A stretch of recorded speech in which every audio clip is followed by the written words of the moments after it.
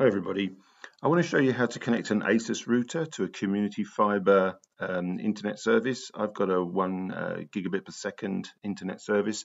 It comes with a Linksys Velop router, which looks a bit like this.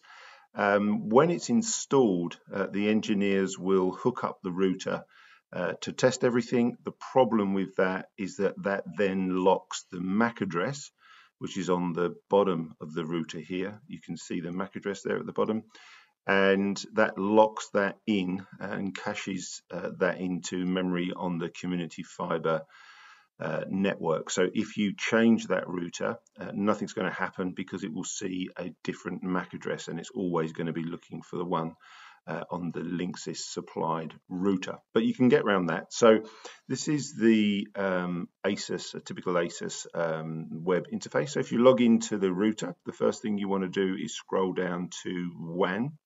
Now the first thing that you can try is to spoof the MAC address. So at the bottom of the WAN tab, you can see here MAC address. So you would take the MAC address from the bottom of the supplied Community Fibre Linksys router and then enter that there and then hit MAC clone. I've seen a lot of people say that that's all they needed to do and it worked straight away. For me, it didn't. So I called customer care and asked them to re-provision the port, so they cleared out the MAC address that was stored on their system. And then as soon as you plug in the ASUS router, the MAC address from the ASUS router will update and be stored for the future.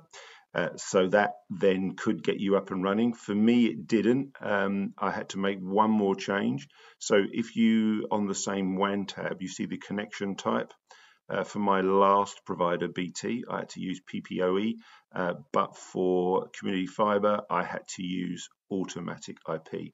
So they were the only changes that I had to make, and now it's working perfectly. I'm getting a full gig. If you saw one of my earlier videos, I showed you a speed test. So that's all you need to do. It will be any combination of those things. So set this, the WAN connection type, to automatic IP.